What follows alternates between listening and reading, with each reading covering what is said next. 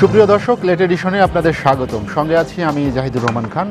আজ আলোচনার বিষয় ক্যাসিনো বিরোধী অভিযান। দর্শক, এ বিষয়ে আপনার কোনো প্রশ্ন বা মতামত থাকলে আমাদের SMS করুন, এল লিখে স্পেস আপনার নাম এবং মতামত লিখে পাঠিয়ে দিন 16361 এই নম্বরে। আমি আবারও বলছি 16361 এই নম্বরে, যে কোনো মোবাইল থেকে। দর্শক, আজ আলোচনার জন্য আমার সঙ্গে স্টুডিওতে আছেন অ্যাডভোকেট খুরশিদ আলম খান, প্রধান আইনজীবী, দুর্নীতি দমন কমিশন; অ্যাডভোকেট মাসুদ আহমেদ তালুকদার, সাবেক সভাপতি, ঢাকা আইনজীবী সমিতি এবং বিশিষ্ট মুক্তিযোদ্ধা এবং ক্রীড়া সংগঠক লায়ন দিদারুল আলম চৌধুরী। আপনাদের তিনজনকে আমাদের স্টুডিওতে স্বাগত জানাচ্ছি। এবং আলোচনার শুরুতেই অ্যাডভোকেট খুরশিদ আলম খান, আপনার কাছে আসতে চাই যে আমরা কয়েকদিন ধরে যে অভিযান দেখছি সেটি আসলে কখনো বলা হচ্ছে যে শুদ্ধি অভিযান, কখনো বলা হচ্ছে এটি দুর্নীতি বিরোধী অভিযান বা কখনো ক্যাসিনোর বিরুদ্ধে অভিযান।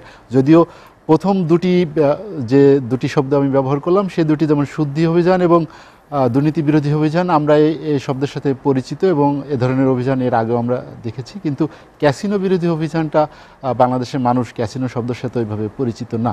তো এই অভিযানকে আপনি আসলে কীভাবে মূল্যায়ন করবেন? আর একটি হলো যে র্যাব দিয়ে শুরু হলে এখন পুলিশ এই অভিযান পরিচালনা করছে, কিন্তু এখানে যে অবৈধ আয়ের যে উৎস, যেটি দুর্নীতি দমন কমিশনের ইখতিয়ারভুক্ত বা আওতায় পড়ে, দুর্নীতি দমন কমিশনের পক্ষ থেকে কি ধরনের পদক্ষেপ নেওয়া হবে?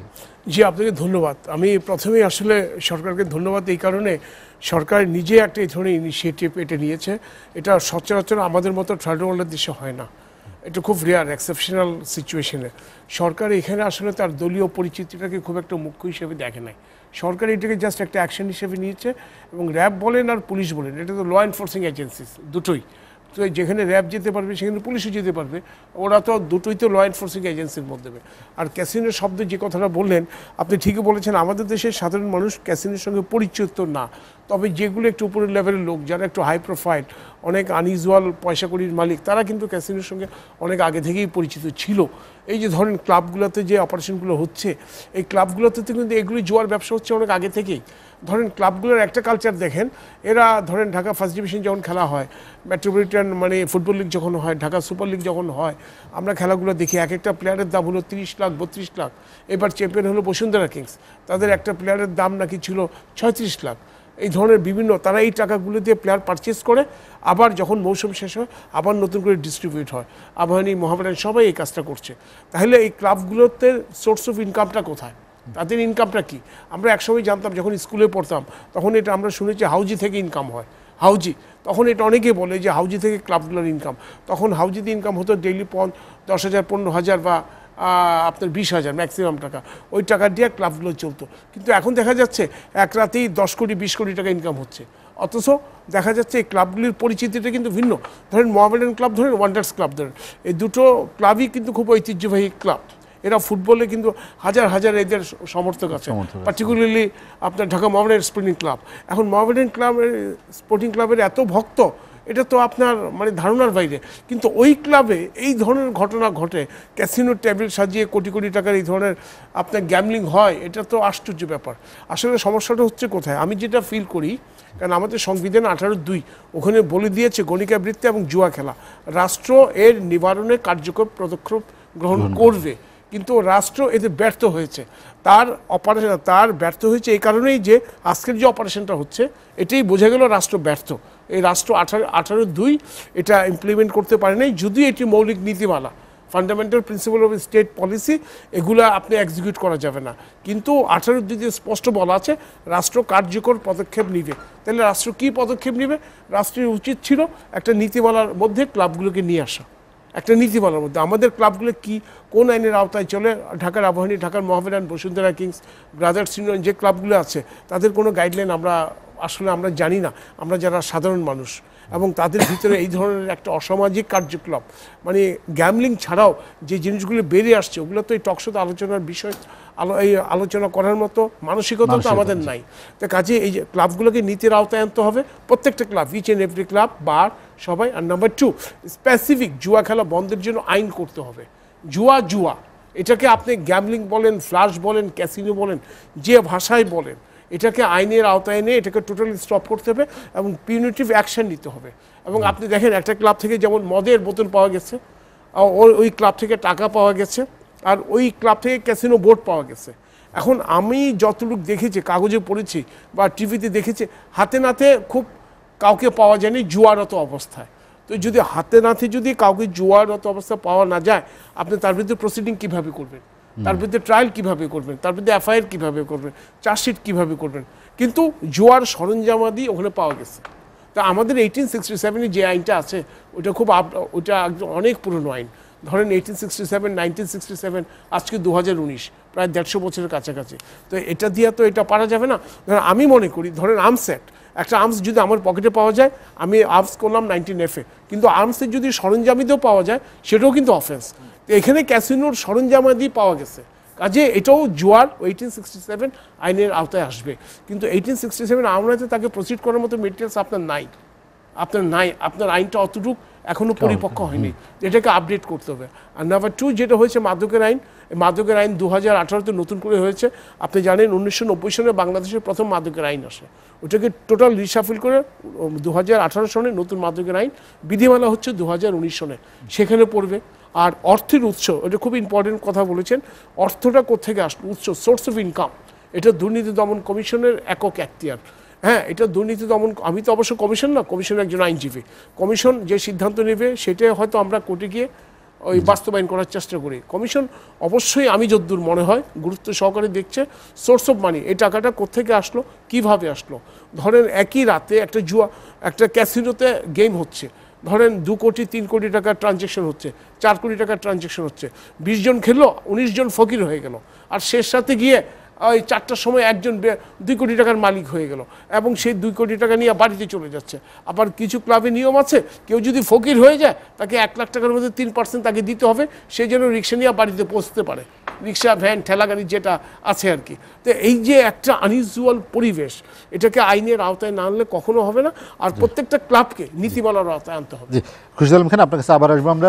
দিদারুল আলম চৌধুরী, আপনি তো নিজেও ক্লাব বা ক্রীড়া সংগঠক হিসেবে কাজ করেছেন, বা আপনি নিজেও এটার দায়িত্বে আছেন আমি যতটুকু জানি।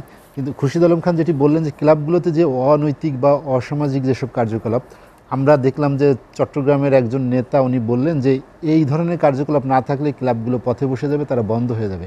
আসলে বাস্তবতা কি সেরকম? আপনাকে ধন্যবাদ, SATVর সকল দর্শকদের ধন্যবাদ জানাই। খুশিদ ভাই যে কথাটা বলছেন, আমি স্বাধীনতার পর থেকে সমস্ত ক্লাবগুলোর সাথে আমি জড়িত, এবং 1980 সালে আমার উদ্যোগে চট্টগ্রামে আবাহনী গঠিত হয়। ঢাকা আবাহনীর সাথে আমার যাওয়া আসা ছিল।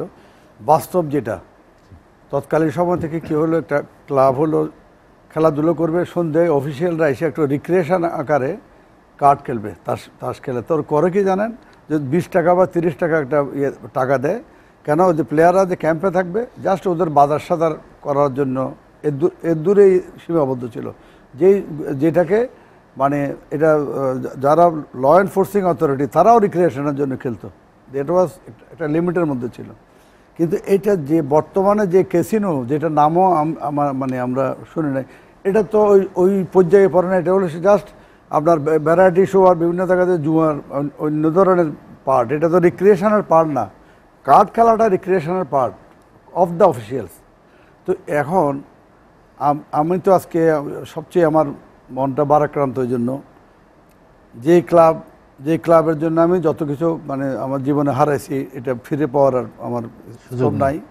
কিন্তু ওই ক্লাব, যে জন্য আমি ওই ক্লাব থেকে দূরে সরলাম, সেটা ছিল যে হারে আমার সম্পদ, লাস্টে আমার ট্রাক বিক্রি করছি পরের ইয়েতে।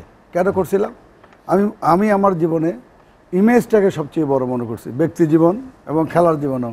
দিদারুল আলম চৌধুরী আবাহনী ক্লাবের ফাউন্ডার, প্রতিষ্ঠাতা, সাধারণ সম্পাদক, এই নামটা সারা বাংলাদেশে যদি বলে, যে কেউ একজন যদি দাঁড়ায় বলতে পারে যে কোনো অনৈতিক কাজ আমি সাধারণ সম্পাদক থাকতে হয়েছে। আজকে আমারই যে মানে আমার যে যিনি আছে এখন দায়িত্বে মহাসচিব স্টেটমেন্ট দিলেন, ওনাকে ক্লাবে নেওয়ার ব্যাপারে আমার বাধা ছিল, কারণ ওর ব্যক্তিগত চরিত্র আমি জানি। আমাদের সভাপতি নুরুল ইসলাম বিএসচি সরলতার সুযোগ নিয়ে ও সাধারণ সম্পাদক সুইচ হয়ে ঢুকছে। আমি ফার্স্ট প্রফেসরের সাথে লিমিটেড কোম্পানি করবে, আমি তো লিমিটেড কোম্পানি কেন, এটা জনগণ ক্লাব, তো কী পলিসিতে করতেছে আমি জানি যে ওর কী আছে। আমি ওই কনসেপ্ট থেকে বেরিয়ে আসলাম। আমি বলি নো, আমি ফাউন্ডার, আমি সব কিছু করছি। নুরুল ইসলাম বিএসচি এটা প্রথম চেয়ারম্যান ছিলেন। কিছুদিন পরে 3 মাসের মধ্যে যদি নুরুল ইসলাম বিএসসি চাইলো যে ডাইরেক্টরের জন্য যে 2.5 লাখ টাকা করে আপনি জমা নিছেন, ওই টাকাগুলো কোথায়? দেখা গেল যে ওইটা একটা পার্সোনাল ব্যাংকে লোপাট শিফট হয়ে গেছে। উনি হিসাব চাওয়ার 3 মাসের মধ্যে টেকনিক্যালি উনি একটু গরম মানুষ, কিন্তু সিন ক্রিয়েট করে উনি ওনাকেও বাইর করে দিয়েছে। 12টি বছর উনি অনেক টাকা নিজের পকেটের টাকা দিয়েছে। আমার প্রশ্ন, নুরুল ইসলাম বিএসসি কি গাঁজা আপনার ক্যাসিনোর বোর্ড বসাইছিল? রফিকুল আনোয়ার এরপরে চেয়ারম্যান হলো, ক্যাসিনোর বোর্ড বসাইছিল? বসায় নাই। এখন সরকার আমাদের মাননীয় প্রধানমন্ত্রী একটা জায়গা দিল, সেই জায়গাটার মাঠটাকে সংস্কার করে খেলাধুলার প্রমোশন করবে, ওটা নয় একটা শেড বাইন্দা এই যে যেগুলোর এখন শুনলাম, এখন এগুলো শুনলাম মিনস এটা বাইরের মানে ওই বলতে কোনো লজ্জা নাই। যখন আমার নোটিশে আসলো, আমি তো ধরেন লিমিটেড কোম্পানির কনসেপ্টে বাদ দিলাম, এরপরে ক্লাব সমস্যায় পড়লো 2002, আবার আমি ক্রিকেট চেয়ারম্যান হিসেবে প্রায় না, আমরা যদি দেখি যে সারা বাংলাদেশের ক্লাবগুলোই কিন্তু এই ধরনের কালচারের দিকে ঝুঁকেছে, যতগুলোতে অভিযান চালানো কালচারের আমি একটু ধারাবাহিকভাবে ওনাকে বলে আসতেছি। ওই ক্রিকেট কমিটির আমি চেয়ারম্যান হয়ে চালাইলাম। 2007 আমার মেয়ের বিয়ের কার্ড দিতে আসছে, চেয়ারম্যান বললো যে মানে যে লিমিটেড কোম্পানি করে যেগুলি করছে তারা ধরাশায়ী, কিছু করতে পারতেছে না। আবার আমাকে ফুটবল কমিটির সভাপতি করে আমি ওটা করলাম। করার পরে বহুদিন ধরে আমি আর ওগুলো টাচে নাই। আমার সিগনেচার, আমার একটা অ্যাকাউন্ট করা হয়েছিল, আমার সিগনেচার নিয়ে যেত, বেশ কিছুদিন ধরে সিগনেচার নেয় না। এর মধ্যে তরফদার রুহুল আমিন সাহেব উনি ফুটবল কমিটির চেয়ারম্যান হয়েছেন, আমি মনে করছি উনি সভাপতি যখন হয়েছেন ওনার নেওয়া হইতেছে। নেওয়ার এখন যে আমার সাথে ম্যানেজার যে সিগনেটরি, সেই মাস 1.5 আগে এসে আমাকে বলতেছে, দাদা আমার থেকে ব্ল্যাঙ্ক সাইন নিয়ে যায়, কী করে কোন টাকা কী উঠাচ্ছে আমি কিছু জানি না। তা বলি কেন, তো আমার থেকে বলো না আপনার এটা সিগনেচারি, ওখানে রেজুলেশন বলছে দিদারুল আলম চৌধুরী কাজে ব্যস্ত থাকায় মানে উনি এখন মানে উনি সাইন করবেন না, আমরা দুজনেই করব। আমি সাথে সাথে তরফদার রুহুল আমিন সাহেবকে কল করলাম, আমি ভাই আপনার ব্যাংকে কি সাইন নিচে বলে না। তখন আমি ব্যাংকে চিঠি দিয়ে করলাম, যেখানে আমি খবর পাইলাম পার নাইট ইনকাম হলো 6 লক্ষ টাকা। আর সে আজকে সাফাই গাইয়া টেলিভিশনে মানে মানে যার মানে নির্লজ্জ, তার লজ্জা নাই, আজকে যে সরকার যে উদ্দেশ্যে বলতেছে আপনি আনঅফিসিয়ালি কার্ড খেলে জুয়া খেলে আপনি ওখানে যে টাকা নেন, এইগুলো করার ব্যাপারে এখন সরকারের যে একটা ভুল ধারণার জন্য আজকে গলাবাজি করতে পারতেছে। সেটা হলো কি, একসাথে যদি অপারেশনগুলো প্রতিটি ক্লাবে অ্যাট আ টাইম যদি অপারেশন করতো, খুরশিদ ভাই যেটা বলছে ওই জিনিসগুলো সব পাওয়া যেত। তো এখন কথা হলো কি, আজকে এই আমার প্রশ্ন যে আপনি যদি ইমেজে নষ্ট হয় তাহলে ক্লাব চালাতে একটা কাজ করে না, আবার একটা টোকেন ওদেরকে দিয়ে দিলে এদূর পর্যন্ত ক্লাবে আনতে পারবে। আপনি এই রেঞ্জে যান কেন?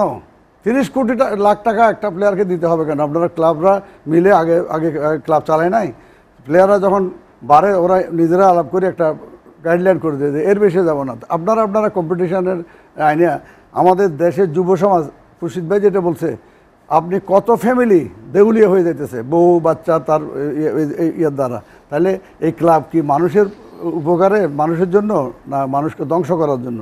তো ওই জন্য সরকার যে উদ্যোগ নিছে আমি এটাকে স্বাগত জানাই, এবং এইগুলোকে এই যারা কর্মকর্তা এখানে জড়িত সারা জীবন ভবিষ্যতে জানে স্পোর্টসে তারা থাকতে না পারে, ব্ল্যাক লিস্টেড করা হোক। দিদারুল আলম চৌধুরী, আপনার কাছে আবার আসবো আমরা। মাসুদ আহমেদ তালুকদার, আপনার কাছে যেটা জানতে চাচ্ছি যে বর্তমান যে অভিযান, যেটিকে শুদ্ধি অভিযান বলবো নাকি দুর্নীতি বিরোধী অভিযান না ক্যাসিনো বিরোধী অভিযান, আপনার দৃষ্টিতে এই অভিযানের আসলে মূল্যায়নটা কী? এটা আসলে এই যে 3টা শব্দ আপনি ব্যবহার করেছেন, আগে আপনাকে ধন্যবাদ জানাই, এবং যারা দেখছেন এই 3টার আসলে কোনোটাই না। এই যে আপনি দুর্নীতি বিরোধী অভিযোগ, যদি তাই হতো, আপনি দেখেন 2 জন মানুষ যাদেরকে ধরা হলো, প্রকারান্তে 3 জনকে ধরা হয়েছে, এদের রাজনৈতিক পরিচয়, অর্থাৎ ধরা পড়ার পরে সরকারের ছত্রছায়া থেকে তারা দুর্নীতি করেছে, এবং যখনই তাদেরকে ধরা হলো তখনই তাদের সম্পর্কে এই সরকারি দল যারা সরকার চালাচ্ছে তারা বলে ফেললেন যে এরা আওয়ামী লীগের কেউ না। তাদের নানা রকম পরিচয় তুলে ধরার চেষ্টা করলেন। কেউ বললেন এ বিএনপিতে ছিল আগে, অথবা ফ্রিডম পার্টিতে ছিল, অথবা জামাতের কর্মী। তাহলে বিএনপি জামাতের থেকে আসা কোনো লোক আওয়ামী লীগের থেকে যদি তার দুর্নীতি করার শক্তি এত প্রবল হয়ে থাকে, তাহলে এই দলে থেকে এই দলকে ব্যবহার করে যারা করেছেন তারা আরও কত না কি করতে পেরেছেন, তাদেরটা ধরা হলো না কেন? অর্থাৎ এই তিনটা মানুষকে আমি মনে করি এটা একটা বিক্ষিপ্ত একটি কাজ, এবং এটা করেছে এ কারণে, এটা আমার কাছে মনে হচ্ছে যে মানুষের একটা আইওয়াশ দেওয়া আর কি, আর কিচ্ছু না। এটা আমার ব্যক্তিগত ওপিনিয়ন। তার কারণটা দেখেন আপনি, কেন আমি এটা মনে করি। আপনার বেসিক জিনিসটা কি? খুরশিদ ভাই বলেছেন রাষ্ট্র ব্যর্থ হয়েছে, আমি ওনার সাথে ব্যর্থতা পর্যন্ত একমত, তবে এটা রাষ্ট্র না, সরকার। কারণ রাষ্ট্রকে প্রতিনিধিত্ব করে সরকার, অর্থাৎ জনগণের দ্বারা নির্বাচিত। আমাদের গোড়াই তো গলদ। একটা রাষ্ট্রে যদি জনগণের নির্বাচিত সরকার না থাকে, সরকার যদি দুর্নীতির আশ্রয়ে রাষ্ট্রের ক্ষমতা দখল করে, তাহলে আজকে সমাজে বিক্ষিপ্ত দুর্নীতিবাজ যাদেরকে ধরা হয়েছে তাদের ভূমিকা বা আচরণ, অথবা সরকার যেটা করছে, এই দুইটার মধ্যে কি ফারাকটা আপনি খুঁজে পাবেন? নির্বাচনের বিষয়টি কি এটার সাথে সম্পৃক্ত? আমরা তো 2001 সালেও নির্বাচিত সরকার দেখেছি, তারপরেও কিন্তু বাংলাদেশ দুর্নীতিতে শীর্ষেই ছিল। জি না, দেখুন আপনি খুব ভালো কথা বলেছেন, তবে 2001-এ বাংলাদেশে ওই সময়ের সরকার দুর্নীতি 1 নম্বর ছিল না, এটা অনেক আগে থেকে হয়ে আসছে, কিন্তু পরবর্তীতে কন্টিনিউ করেছে। এটা পরবর্তী সময় আপনি জানেন। কিন্তু বিষয়টা হলো কি, সরকার এর জন্য দায়ী কেন? সরকারের যদি একটা নৈতিক শক্তি না থাকে, সরকারের বলকে, শক্তিকে জনগণ, এই জাতির যতগুলো সমস্যা হয়েছে আমাদের, আজকে দেখেন দুর্নীতি আমাদের একটা জাতীয় সমস্যা। এই যে ক্যাসিনো, প্রত্যেক ঘরে ঘরে এখন ক্যাসিনো বলতে গেলে, এই যে জুয়া খেলার আসর, অনৈতিক। ওই যেমন উনি আমাদের সংবিধানের 18(2)টা পড়ে শোনালেন। আমরা কিছুদিন আগে কি শুনেছি, যে ঢাকা শহরের বড় বড় অ্যাপার্টমেন্ট বিল্ডিংয়ে অনেক অ্যাপার্টমেন্ট ভাড়া নিয়ে এই ধরনের নৈতিক কার্যক্রম চালায়। এখন এগুলো কিভাবে চলে? আপনি মনে করেন ঢাকা শহরে 60টা ক্যাসিনো চলছে, আমি জানি না এটা কতটা সত্য কতটা মিথ্যা, কিন্তু যদি সত্য হয়ে থাকে যে 2-4-5টা আমরা দেখলাম, এগুলো নিয়ন্ত্রণ করার দায়িত্ব কার? সরকারের। সরকার কখন নিয়ন্ত্রণ করবেন? যদি সরকারের নৈতিক শক্তি থাকে। আর সরকারের নৈতিক শক্তি থাকলে সরকার কি করবেন? আপনি দেখেন, এই যে একটা ক্লাব, সে এখানে জুয়া খেলে, ক্যাসিনো চালায়, এই যে কলাবাগানের মতো একটা জায়গায় দেখেন যেখানে সরঞ্জামাদি পেয়েছে, সেটা নিঃসন্দেহে কোনো না কোনো পুলিশের বা কোনো থানার আওতায় তো এটা। তাইলে আইন শৃঙ্খলা রক্ষাকারী বাহিনী এত উদাসীন থাকেন কেন? এখানেই হলো মজার খেলাটা। মজার খেলাটা হলো এই, যে একটা ক্লাবে যখনই রাজনৈতিক লোকদের প্রাধান্য এখানে হয়ে যায়, তখন আইন শৃঙ্খলা রক্ষাকারী বাহিনী তাদের দায়িত্ব পালনে অসহায় হয়ে যান। আর এটার সুযোগেই ক্লাবের এত টাকা আসবে কেন?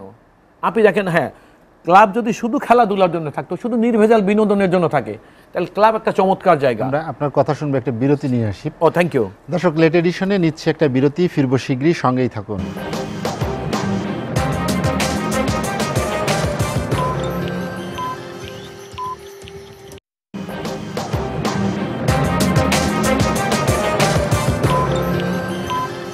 দেখছেন এসএটিভির রাতের আয়োজন লেট এডিশন। বিরতির পর আমরা আবারও ফিরছি আলোচনায়। মাসুদ আহমেদ তালুকদার বলছেন যে ক্যাসিনোতে অভিযান, আমরা একটি কথা তো বলতেই হবে যে সরকারের একটি ভালো উদ্যোগ এইটা, এই কারণে যে তার নিজের দলের কর্মীদের এভাবে সরাসরি অ্যারেস্ট করা এবং তাদেরকে মামলা দেওয়া, নিয়ে যাওয়া, এ ধরনের এই যে অভিযান যেটি হচ্ছে, সেটি সত্যি প্রশংসার দাবি। আপনি নিজের দলের লোক কোথায় পেলেন? এই যে 3জন মানুষকে ধরা হলো, একজন তো খালিদ মাহমুদ ভুঁইয়া, যুবলীগের উত্তরের, না কিন্তু বলা হয়েছে সেটা কি ফ্রিডম পার্টি করতো। আপনার ইয়াকে ধরা হলো, কি বলে, শামীমকে, বলছে তার বাবা বিএনপি করতো। আর একজনকে ধরা হলো, বলা হলো সে জামাতের ক্যাডার ছিল। তো একজনও তো বিএনপির না, এবং এরা বলছে যে এরা অন্য দল থেকে এসে আওয়ামী লীগের ভাবমূর্তি, সরকারের ভাবমূর্তি নষ্ট করার চেষ্টা করছে। এক জায়গায় তো সরকার দায়িত্ব নিয়ে বললো না। কলাবাগান ক্রীড়া চক্রের যিনি সভাপতি, আমি বলছি একজন, সে কৃষক লীগের ভাইস প্রেসিডেন্ট, আমরা যে পরিচয় পেয়েছি। কিন্তু এইটা বড় কথা না, প্রত্যেকেরই বলা হচ্ছে সে অতীতের। অর্থাৎ আওয়ামী লীগ একটা, এই সরকার এখন পর্যন্ত বলে নাই আমার দলের এই কর্মী এই অপরাধ করেছিল। তারা বারবার বলতে আছে আমাদের দলে অনুপ্রবেশকারী এরা। বিষয়টা কোথায় আপনি লক্ষ্য করুন। সুতরাং যদি সরকার সত্যিকার অর্থে, এবং সরকার যদি সত্যিকার অর্থে অনুধাবন করে থাকে যে তার দল রাষ্ট্রীয় ক্ষমতায় থাকার পর তার দলের নেতা কর্মীরা অনেকে অনেকভাবে দুর্নীতি করেছে, একটা দলের সবাই তো আর দুর্নীতিবাজ হয় না, হইলে তো আর দেশ থাকবে না। তো এই রকম যদি হতো, এবং তাদের 2জনকে 5জনকে ধরে, আপনি মজার জিনিসটা দেখেন যে একটা কথা যেটা আমরা অফ এয়ারে বলতেছিলাম, আপনি দেখেন প্রথম যখন অপারেশন হলো সেখানে কিন্তু র্যাব যেত, আপনি দেখেন 2-3 জনকে ধরার পর র্যাব কিন্তু নিষ্ক্রিয়। কারণটা কি? এর পিছনে অনেক পলিটিক্যাল ক্যালকুলেশন এসে গেছে এখন, যে র্যাবকে এতটা ভিজিলেন্ট করা যাবে না। অথচ উদ্দেশ্য যদি মহৎই হতো। এটা তো আপনি অনুমান করে বলছেন। না না, আমি আপনাকে সাইলেন্ট হয়ে গেল কেন?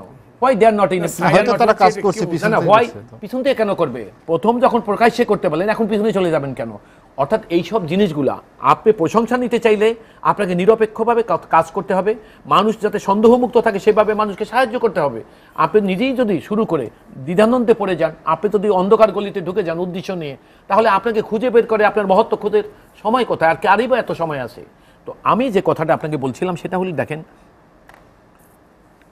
সমাজে এগুলো চলতে পারে না, সমাজে এগুলো চলতে পারে না, চলতে দেওয়া উচিত। এবং একটা সরকারের নৈতিক শক্তি যদি থাকে, তার প্রথম দায়িত্ব হলো, আপনি দেখেন এই ক্লাব কেন্দ্রিক যেখানে জুয়া আছে, যেখানে মদ আছে, যেখানে নারীকে নিয়ে বেবিচার চলে, অপরাধ এগুলো তো অপরাধী, এর সঙ্গে আরও আনুষঙ্গিক অপরাধ থাকে। মাদকের সঙ্গে আপনি দেখেন অবৈধ অস্ত্র থাকে, মাদকের সঙ্গে হত্যা, একজন আরেকজনকে হত্যা করে। এই ক্লাবেও আপনি দেখবেন, এই যে ধানমন্ডি ক্লাবে আমার যতটা মনে পড়ে একটা মার্ডার কেস হয়েছিল, একজন ওইখানে পিয়ারু ভদ্রলোকের নাম সম্ভবত, তাকে খুন করা হয়েছিল সে ধানমন্ডি ক্লাব থেকে। আর ক্লাবের কার্যক্রম দেখেন আপনি, এরা সন্ধ্যার পরে গিয়া ঢোকে, এদের না আছে পরিবার, না আছে আত্মীয় স্বজন, না আছে সংসার, এরা ফজরের আজান পর্যন্ত থাকে ওখানে, এরপর এরা বাড়িতে যায়। এটা কিসের বিনোদন আপনি বলেন তো? ক্লাব শব্দ, ক্লাব তো বিনোদনের জন্য, নির্ভেজাল বিনোদনের জন্য ক্লাব। এখন বিষয়টা হলো এই যে ক্যাসিনো শব্দটা, এটা আমরা আসলে আমাদের জন্য একটা নতুন বিষয়। কিন্তু ওই যে আমাদের খুরশিদ ভাই যেটা বলছে, ওনার সাথে আমি একমত এই কারণে যে আনইউজুয়াল মানি যাদের কাছে আছে, তারা দেশের বাইরে গিয়ে এইসব ক্যাসিনো টেসিনো, এবং আমি শুনেছি এই ইদানিং যারা হিট লিস্টে আছে, যাদেরকে ধরবে বলে আমরা নানা রকম আয়োজন দেখতে পাচ্ছি, তাদের অনেকেই নাকি এই দেশ থেকে সিঙ্গাপুর বা অন্য অন্য দেশে গিয়া ক্যাসিনোতে খুব নামি দামি, মানে কি বলবো, প্লেয়ার তারা সেখানে। তো বিষয়টা হলো এই যে এইসব জিনিসকে সরকারকে, জনগণকে নিয়ে সত্যিকার অর্থে যদি সরকার মনে করে থাকে যে হ্যাঁ দুর্নীতি আমাদের জন্য একটা শত্রু।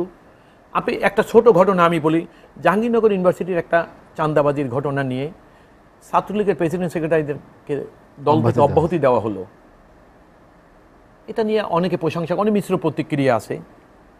কিন্তু যিনি 1200 কোটি টাকার টেন্ডার বা ইত্যাদি কাজগুলো যিনি মোবিলাইজ করলেন, নানা রকম ইনফরমেশন বিভিন্ন মিডিয়ায় যখন আমরা পেলাম, যিনি নিজের পরিবারের লোক দিয়ে টেন্ডার দেওয়া হয়েছেন, নিজে যিনি টাকা নিজে বিলি করেছেন তার পরিবারের সদস্য দিয়ে, তিনি বহাল তবিয়াতে মহারানী সেজে বসে আছেন।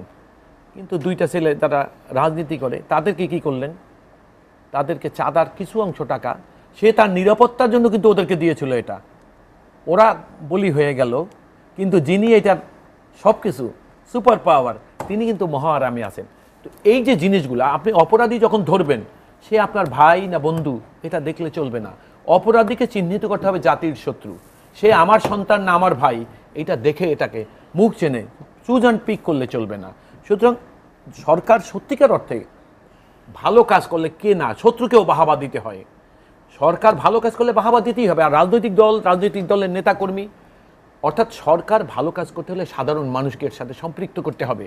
কারণ সাধারণ মানুষ যখন সরকারের সাথে সম্পৃক্ত কখন হবে? সাধারণ মানুষ দেখতেছে যে আরে ভাই এই সরকার যা করতেছে, আজকে এই সরকার যাদের বিরুদ্ধে করতেছে, এই সরকার তো রাষ্ট্রীয় ক্ষমতায় একদিন ওইভাবে দখল করেছিল। সুতরাং তাদের কাছে জনগণ তাদের থেকে অনেক দূরে থাকে। এটা আমাদের জাতীয় সমস্যা। এইভাবে সরকারকে চিহ্নিত করতে হবে। দেশের সকল রাজনৈতিক দলের নেতা কর্মীকে বলতে হবে, যারা সত্যিকার অর্থে সততার সাথে রাজনীতি করতে চায়, তাদেরকে বলতে হবে ভাই আপনারা আসুন, এটা একটা জাতীয় সমস্যা, আমরা মিলিতভাবে এটাকে সমাধান করি। এবং তখনই সরকার কেবলমাত্র বাহাবা পেতে পারে। আপনার কাছে আবার আসবো আমরা। দিদার আলম চৌধুরী, যেটি মাসুদ আহমেদ তালুকদার বলছিলেন যে তার অনেকটা সংশয় প্রকাশ করলেন যে সরকারের অভিযান নিয়ে। আপনার কাছে প্রশ্ন হচ্ছে যে আমরা দেখলাম যে যুবলীগের শীর্ষ 2 জন নেতার কথা বলা হলো, যে কেন্দ্রীয় নেতা তারা, এবং কৃষক লীগের 1-3 জনকে আটক করেছে, এবং তাদের আজকের খবর হচ্ছে যে এনবিআর থেকে তাদের ব্যাংক হিসাব জব্দ করার কথা বলা হচ্ছে। এবং সরকারের আন্তরিকতা নিয়ে নিশ্চয়ই কোনো প্রশ্ন নেই এই সব পদক্ষেপের কারণ, কিন্তু দলীয়ভাবে কি আওয়ামী লীগের কোনো ভাবমূর্তি সংকটে পড়বে কিনা এই ধরনের অভিযান? আপনার বৃক্ষ তোমার নাম কি, ফলে পরিচয়। বীজ গাছের থেকে ফল হয়, এই গাছটা যদি সঠিক থাকে ফলটাও ভালো হবে। এটাই প্রমাণিত হলো আজকে 100% যে জাতির জনক বঙ্গবন্ধুর আদর্শে যারা ছোটোবেলা থেকে গড়ে উঠছে তাদের অন্তরে সবসময় একটা দেশপ্রেম থাকে। আপনি যে 3-4টা লোকের কথা বলছেন, আমার চট্টগ্রামের যেটা মহাসচিব, সে চট্টগ্রামে প্রথমে বিএনপি যুবদলের জেনারেল সেক্রেটারি ছিল চিটাগাং ডবলমুড়ি থানায়। সে জিয়াউর রহমানের আদর্শে তার নাম বিচ্ছুটা দিছে জিয়াউর রহমান, সে হলো এই জিয়াউর রহমানের প্রোডাক্ট। এইখানে যারা আসছে এগুলো জিয়াউর রহমানের প্রোডাক্ট। জিয়াউর রহমানকে যে বঙ্গবন্ধু তার পারিবারিক সম্পর্কটাকে ঠিক করে দিয়েছিল, তারে প্রমোশন দিয়েছিল ওর বউয়ের ডিমান্ডে, উপপ্রধান কোনো পোস্ট ছিল না, ক্রিয়েট করেছিল। সেই বঙ্গবন্ধুকে আপনারা কেউ যদি বলেন যে ওকে খুন করেন নাই, আমি বলবো যে করে নাই। উনি খুনে জড়িত ছিলেন না, ঠিক আছে, কিন্তু প্রশ্রয় তো দিছে। এই খুনিদের ব্যাপারে উনি কী অ্যাকশান নিয়েছেন? ওনাকে প্রশ্রয় দিয়েছেন। উনি যেইভাবে রাষ্ট্র ক্ষমতা দখল করি, প্রথমে বিসমিল্লা দিয়ে বাউতামি দিয়ে ইসলামের নামটা দেখাইলো, তারপর করছে কি মদের লাইসেন্স দিল, এদিকে বিসমিল্লা, এদিকে মদের লাইসেন্স। আপনার এই আমার বঙ্গবন্ধু কন্যা, ওনার তো হারানোর আর কিছু নাই। উনি ওই জন্য বঙ্গবন্ধু যেটা পারে না এটা উনি ইনশাল্লাহ পারবে। বঙ্গবন্ধুকে সবাই বলছিল তখন, সেদিন আমি অ্যাক্টিভলি বঙ্গবন্ধুর একজন কর্মী ছিলাম, বঙ্গবন্ধু তুমি কঠোর হও। বঙ্গবন্ধু অস্ত্র উদ্ধারের জন্য লাগাই দিল আর্মিকে। যখন রুহুল আমিন ভূঁইয়ার ঘরে অস্ত্র পাইল, পরের দিন ও হয়ে গেল জাসদ লিডার, হাজার হাজার মানুষ তার ঘরের মানে তার মিছিল। তাহলে বঙ্গবন্ধু তখন স্তব্ধ হয়ে গেছে। আমার কথা হলো, বাংলাদেশে যদি কোনো বিরোধী দল থাকে, আজকে ক্যাসিনো সহ যে অপারেশনটা যদি অবৈধ কাজ হয়, বিরোধী দলের ফার্স্ট কাজ হবে যে এইটা ওয়েলকাম জানানো, তারপর সরকারের বিরুদ্ধে কোনো কথা থাকলে সে কথাটা বলার। আমাদের দেশের এই ইয়েটা মানে এই সংস্কৃতিটা চালু হচ্ছে না বলে আজকে মানে আমরা খুবই মানে সিরিয়াস ইয়েতে আছি। তারপর যাদের কথা বললাম আপনার, এই যে যদি আজকে এটা যেমন আমি নিজেকে যেটা মনে করি, আমার 3 ছেলে মারা গেছে, বঙ্গবন্ধু 4র্থ ছেলের দাবিদার আমি এখন। আগে ছিল কাদের সিদ্দিকী, উনি তো দল চলে গেছে। অর্থাৎ 7 বার আমি বঙ্গবন্ধু জিয়ারত করি এবং 2 বোন, এদের জন্য 2 বার তাজ্জুদে দোয়া করি, সবসময় ইয়ে থাকে। এই কিছুদিন আগে আমি কোনো সরকারি কাজ করি না।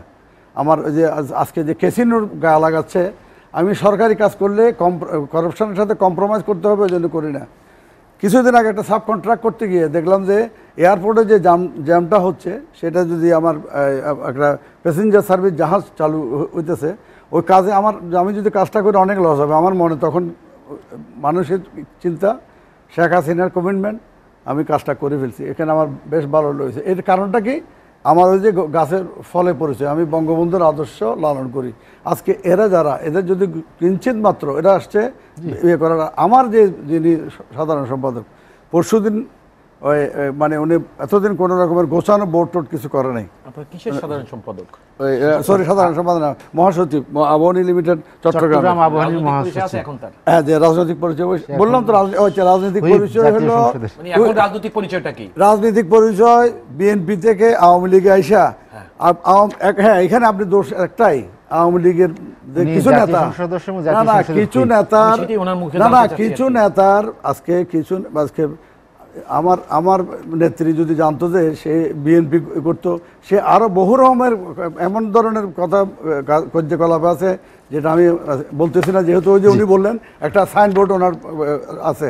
তো কথা হলো কি, আজকে যেহেতু তার বেসিকটা হলো কাজ, সে এটাকে দুইয়ে মুছে আমার আপাকে ইয়ে করে মানে ডার্কে রেখে, তারপর আমি আপনার একটা বলি, আমার ভাই যে কথাটা বললেন অবৈধ সরকার না, আমার বললো যে কি ইলেকশন বেসিক, আজকে তুলনামূলকভাবে কোন ইলেকশনে আওয়ামী লীগ মানে বিএনপি নির্বাচন বলেন, উন্নয়ন বলেন, দেশের সার্বিক ইয়েতে তুলনামূলকভাবে কোনটাতে আসবে? আমি এখন স্পেসিফিক কথা বলার তো আপনি সুযোগ দিবেন না, আমাকে সময় দিবেন না। সুতরাং আবার আসবো আপনার আমি যেটা বলতেছি, উনি যেটা বলছেন, একদিকে বলতেছেন নির্বাচন অবৈধ, অন্যদিকে আবার ওনার সংসদ সদস্যরা দায়ী, ওখানে শপথ নিয়ে উনি মানে এখন বাড়ি জায়গা খুঁজতেছে। এই হলো ধরেন বিএনপির নীতি। তো সুতরাং আমার কথা হলো কি, আমি চ্যালেঞ্জ নিয়ে বলতে চাই যে কোনো বিষয়ে বিএনপি স্বাধীনতা থেকে শুরু করে কোনো বিষয় বিএনপি কি এটার স্টার্টটা তো মাইনাস, এটা হলো যে কুয়ের মাধ্যমে এটা ক্যান্টনমেন্ট থেকে সৃষ্টি, এটার পিরিয়ডটা অবৈধ অলরেডি ঘোষণা হয়ে গেছে। হ্যাঁ, সুতরাং এখন ওনাদের আমি অনুরোধ করব, আমি কিন্তু ভালোকে ভালো কালোকে কালো বলতে পারি, যার প্রমাণ আমার বক্তব্য আপনারা দেখছেন। আমি বলবো যে আপনারা ভালোকে ভালো বলুন, কালোকে কালো বলুন, এই জিনিসটাকে উৎসাহিত করুন। এরপরে অপারেশনটা থেমে যায়, যদি কোনো রকমের আওয়ামী লীগের কর্মী বা আওয়ামী লীগের নেতা হিসেবে রিল্যাক্স করে, তখন আপনি এটার প্রতিবাদ করেন। দিদার আলম চৌধুরী, আপনার কাছে আবার আসবো আমরা। খুরশিদ আলম খান, যেটি দিদার আলম চৌধুরী বলছিলেন যে ভালোকে ভালো এবং কালোকে কালো বলার যে সংস্কৃতি আমাদের রাজনীতিতে, সেটি অনেকটা কম। আমরা বিশেষ করে বিরোধী পক্ষ থেকে এই অভিযানকে অনেকটা বলা হচ্ছে যে আইওয়াশ, কিন্তু আপনি তো দুদকের একজন আইনজীবী এবং আপনার দুর্নীতি বিরোধী অভিযানের অনেক অভিজ্ঞতাও আছে। সেক্ষেত্রে বর্তমান চলমান যে অভিযান, সেটার আসলে ভবিষ্যৎ যে আমি এটা আসলে মাসুদ ভাই বলেছে আইওয়াশ, আমি আসলে উইথ ডিউ রেসপেক্ট ওনার সঙ্গে আমি একটু ডিসএগ্রি করছি। আমি আইওয়াশের এই পর্যন্ত কিছুই দেখিনি। আইওয়াশ বলতে তখনই বোঝাবে যদি কাউকে ছাড় দেওয়া হয়, কিন্তু যে অ্যাকশনটা চলছে, যে এই ধরনের অপারেশনটা চলছে, এই অপারেশনে তো আমি তো দেখছি যে কোনো বাদ বিচার করা হয়নি। এখন যেখানে রাইড হচ্ছে, যেখানে যাকে পাওয়া যাচ্ছে তাকে অ্যারেস্ট করা হচ্ছে। আবাহনী ক্লাব এটা কার? শেখ জামাল কার? আপনি ব্যক্তির নাম বাদ দেন, প্রত্যেকটা ক্লাবেই কিন্তু ইন্টারভেনশন হচ্ছে, অপারেশন হচ্ছে, রেইড হচ্ছে, অ্যারেস্ট হচ্ছে, এবং সেটা ওপেনলি টিভি মিডিয়াগুলো কাভার করছে। এবং যেখানে আমি মোহামেডান ক্লাবে, ওয়ান্ডার্স ক্লাবে, দিলকুশের ক্লাব, আরামবাগ, ভিক্টোরিয়া ক্লাবের তো লাইভ দেখাচ্ছে, প্রত্যেকটা টিভি লাইভ দেখাচ্ছে, জার্নালিস্টরা, আপনার ইলেকট্রনিক মিডিয়াগুলো লাইভ দেখাচ্ছে যে অপারেশন হচ্ছে। ইভেন কি ভাঙতেছে, একটা বক্স ভেঙে ওখান থেকে টাকা বের করতেছে, ওখান থেকে চিপস করতেছে বের। চিপস হলো আপনার ক্যাসিনো খেলার একটা আইটেম, সেটা বের করতেছে। তা আমি আসলে মাসুদ ভাইয়ের সঙ্গে এটা ডিসএগ্রি করি। মাসুদ ভাই একটা বড় রাজনৈতিক দল করে, স্বাভাবিক, ওনার ধ্যান ধারণা অনেক হাই থট থেকে দেখে। তো আমরা যারা সাধারণ মানুষ, সাধারণ আইনজীবী, আমার কথা হলো আমি যেটা দেখছি আমি ভীষণ অ্যাপ্রিসিয়েট করছি, সিরিয়াসলি এটাকে অ্যাপ্রিসিয়েট করছি। এখন পর্যন্ত টিল টুডে, আজকে রাত 12টা পর্যন্ত আমি কোনো নিপোটিজম এখানে দেখছি না, এবং যেখানে যাকে পাচ্ছে ওখানেই ধরছে, এবং এটা এমনভাবে হচ্ছে, এটা আমার মনে হচ্ছে না এটা কাউকে ইন ফিউচারও কাউকে হয়তো ফেভার করতে পারে। দেখুন, এটা সরকারি নির্দেশে কিন্তু এনভিআর আপনাকে ব্যাংক সিজ করে নাই। BFIU, financial intelligence Bangladesh bank, তার নিজস্ব একটা ক্ষমতা আছে, আইন দিয়ে তাকে ক্ষমতা দেওয়া হয়েছে। হ্যাঁ, বিএফআইউ আগে বাংলাদেশ ব্যাংকের সঙ্গে একীভূত ছিল, পরবর্তীতে একটু, এটা খুব ইম্পর্টেন্ট, বিএফআইউ আলাদা একটা ইনস্টিটিউট হলো, এখন তারা নিজেরা সহযোগী, এনভিআর সহযোগী কিন্তু কাজটা করছে, ব্যাংক অ্যাকাউন্ট সিজ করছে, এবং সেন্ট্রাল ইন্টেলিজেন্স সেল তাদের আইনি ক্ষমতা দেওয়া আছে।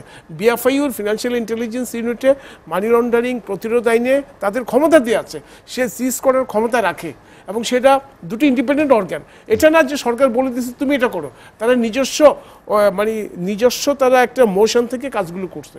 কাজে আমি তো প্রত্যেকটা সরকারের প্রত্যেকটা ডিপার্টমেন্ট, এনভিআর বলেন, বিএফআইউ বলেন, প্রত্যেকটা অর্গানাইজেশন খুব ইন্ডিপেন্ডেন্টলি, খুব সূক্ষ্মভাবে এই কাজটা করছে, এবং তারা সবাই একই স্রোতে যাচ্ছে। আমরা একটা বিরতি নিয়ে এসে আপনার কথা শুনবো। দর্শক, লেট এডিশনে নিচ্ছে আর একটা বিরতি, ফিরবো শীঘ্রই, সঙ্গেই থাকুন।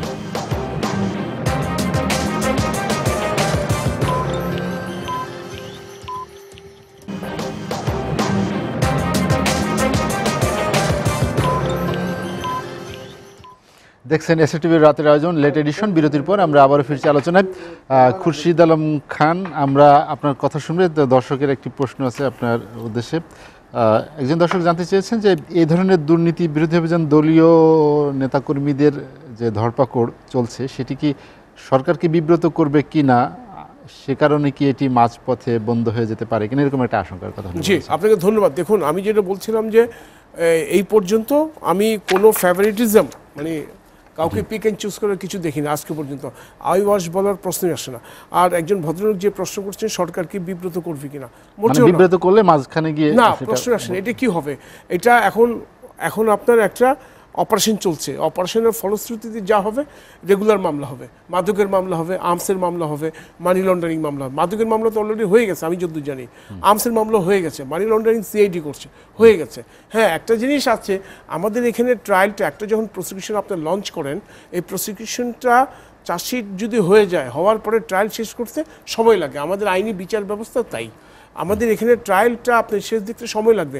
ধরেন মাদকের মামলার এফআইআর হলো, এখন এটা ইনভেস্টিগেশন করে চার্জশিট দেবে, চার্জশিট দেওয়ার পরে ট্রায়ালে যাবে, ট্রায়াল হতে সময় লাগবে, তারপরে আপিলে যাবে, তারপরে আবার সুপ্রিম কোর্ট আসে। এর মধ্যে যদি কোনো গুরুতর কনস্টিটিউশনাল ভায়োলেশন যদি কোনো প্রভিশন থাকে, যে কেউ এটা চ্যালেঞ্জ করতে পারে, হাইকোর্টে আসতে পারে। তবে আমি মনে করি এইটা প্রসিকিউশনে নিয়ে গিয়ে খুব তাড়াতাড়ি স্পিডি ডিসপোজাল করে যদি একটা পিউনিটিভ অ্যাকশন, একটা বিচারের মাধ্যমে যদি তাদেরকে সাজা দেওয়া যায়, তাহলে জনগণের আস্থা বাড়বে বিচার বিভাগের প্রতি, প্লাস সরকারের প্রতিও মানুষের আস্থা অনেকাংশে বৃদ্ধি পাবে যে সরকার ফ্রি, ফেয়ার, ইন্ডিপেন্ডেন্ট। কারণ আপনি দেখুন, এই যখন আপনার একটা মামলা হলো, আজকে ধরুন এফআইআর হলো, এরপরে চার্জশিট হবে, চার্জশিট হওয়ার পরে এই মামলাটা ট্রায়ালে যে আপনার নিষ্পত্তিতে সময় লাগবে। তা আমি মনে করি সেই ক্ষেত্রে সরকার যদি আরও আন্তরিক হয়, এটাকে দ্রুত বিচার ট্রাইব্যুনালে যদি নিয়ে যাওয়া হয়, পাঠিয়ে দেওয়া হয়, সরকারের একটা ক্ষমতা আছে প্রজ্ঞাপন দিয়ে দ্রুত বিচার ট্রাইব্যুনালে যে কোনো মামলা নিয়ে যেতে পারে জনস্বার্থে, for the purpose of public interest, জনস্বার্থে।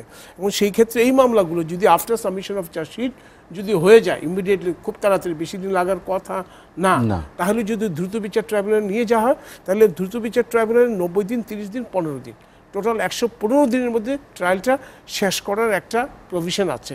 এবং সেখানে 3 দিন পর পর ডেট পড়ে। মাসুদ ভাই এইসব ব্যাপারে খুব ভালো জানে, আমার চেয়ে অনেক ভালো জানে। তো কাজেই এখানে কিন্তু আপনি শুধু অ্যাকশন করলে হবে না, প্রসিকিউশন লঞ্চ করলে হবে না, এই প্রসিকিউশনকে সাকসেসফুলি নিয়ে যেয়ে পিউনিটিভ অ্যাকশন বিচারের মাধ্যমে সাজার আওতায় আনতে হবে।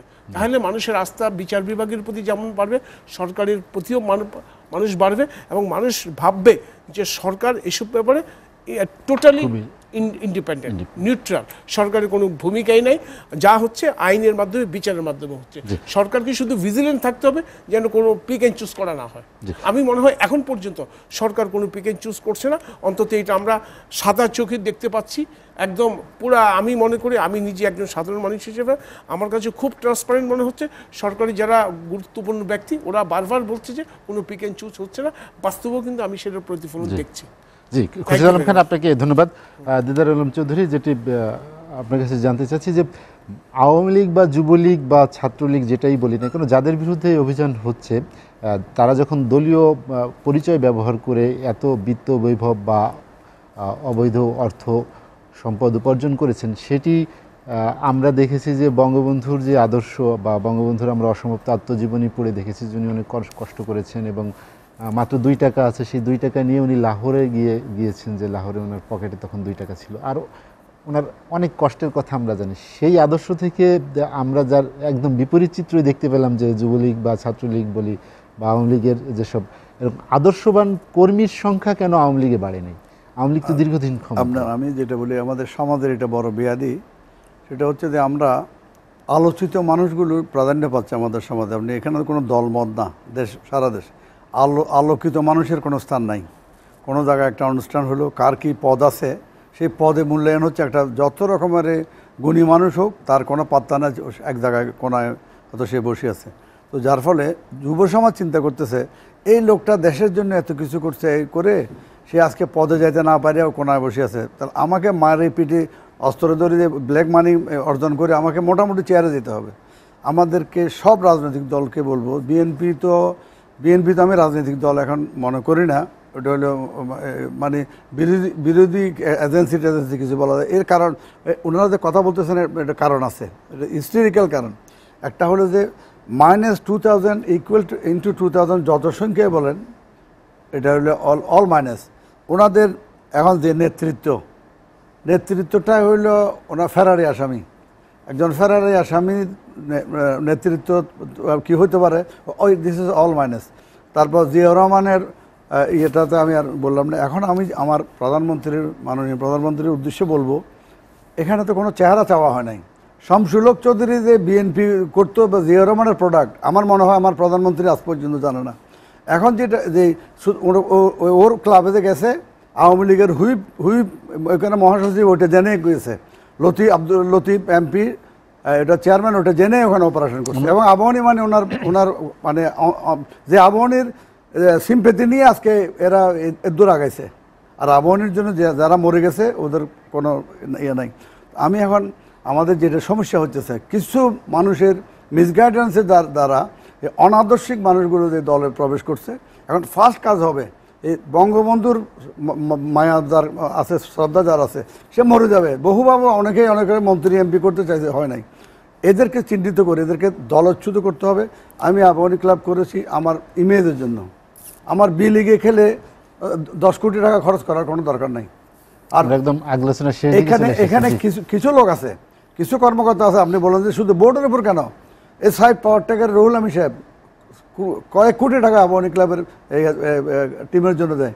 তাহলে এরকম যারা ক্লাব চালাতে পারবে ওই ধরনের মানুষ পকেট থেকে যারা এখন তো দেখেছি পুরো, আমরা মনে করি যে ক্লাবে যারা দায়িত্ব ওরা কোটি কোটি টাকা নিজেরা দিচ্ছে। এখন তো দেখছি উল্টা টাকা, যে আজকে একটা পুলিশ অফিসার যে 180 কোটি টাকা 5 বছরের চট্টগ্রাম আবাহনীর মহাসচিবের ব্যাপারে বললো, এখন দেখা যাচ্ছে উল্টা।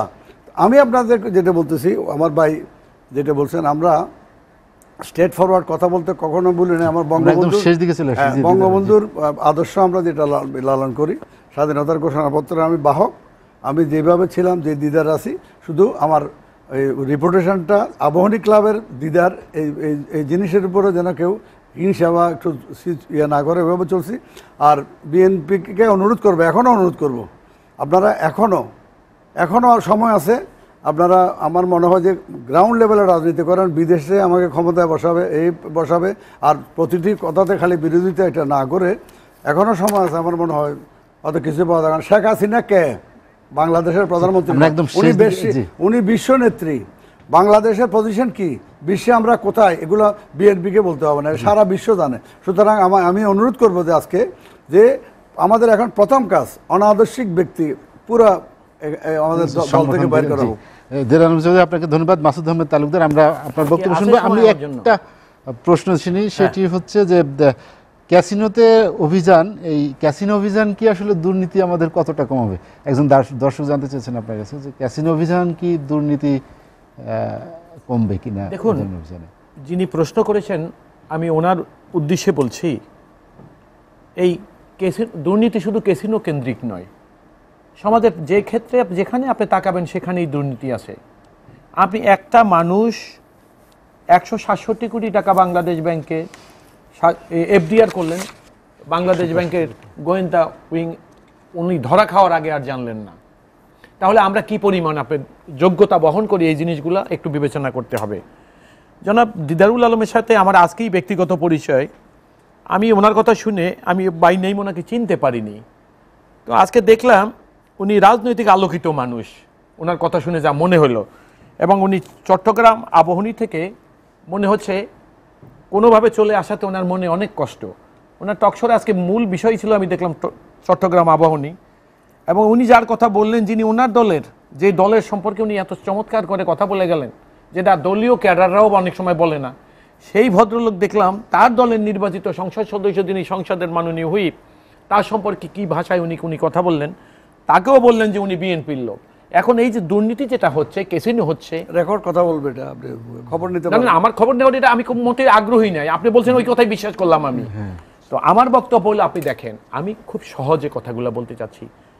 দেখুন, যখনই রাজনৈতিক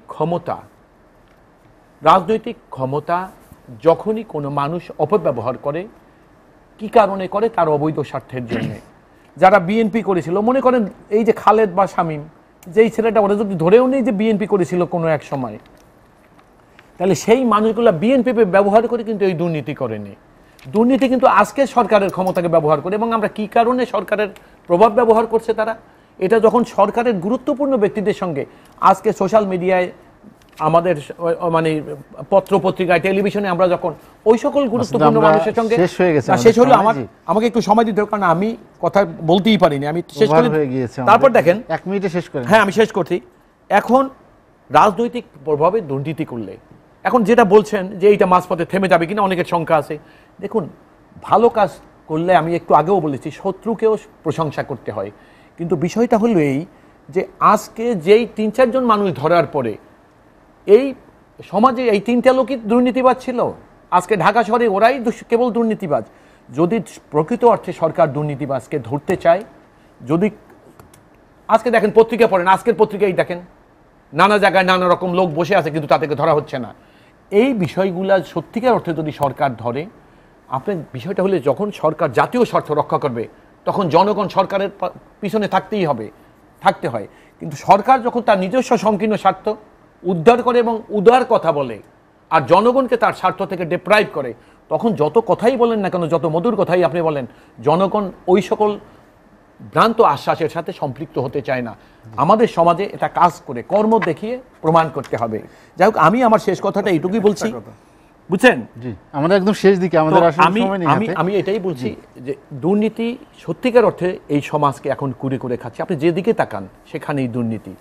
এইটাকে সত্যিকার অর্থে যদি এই সরকার নিয়ন্ত্রণ করতে চায়, সত্যিকার অর্থেই যদি সরকার দলমত নির্বিশেষে এই দুর্নীতিবাজদেরকে সমাজ থেকে উৎখাত করতে চায়, তাহলে আপনি দেখবেন ভালো কাজে বেশি দিন কেউ কাউকে দূরে রাখতে পারে না।